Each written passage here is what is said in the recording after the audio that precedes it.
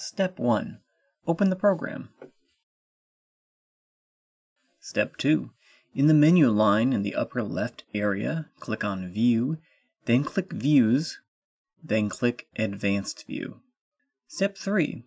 X out of the Effects panel by clicking on the X in the Effects panel located left of the center of the screen. Step 4. Repeat Step 3 for the Transitions panel.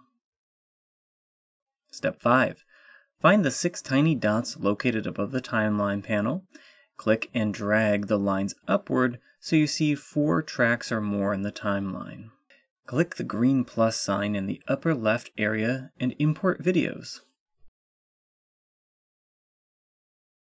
Step 7. Drag video 1 to track 5 and make sure video is all the way to the left. Step 8. Repeat Step 7 for all videos.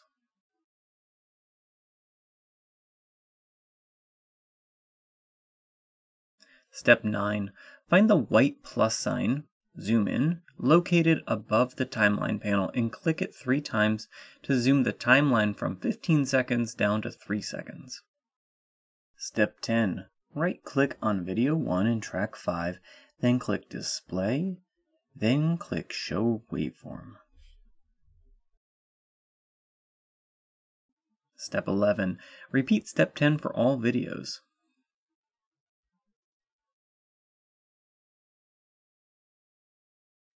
Step 12. Select video 1 in track 5. Step 13. Hover mouse over the very beginning of the video until a left-right arrow appears.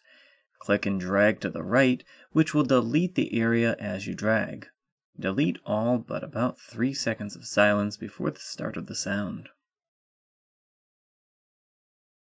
Step 14.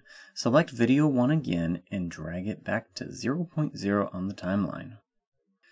Step 15. Repeat the process until the sound begins roughly at the 3-second mark. Step 16. Repeat steps 13 through 15 for other videos.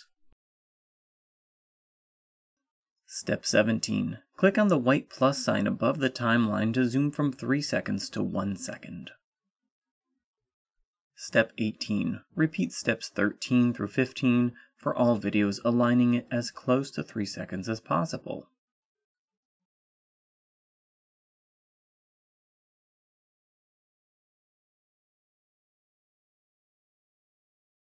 Right-click each track and click Layout, and select a corner to have a video go to.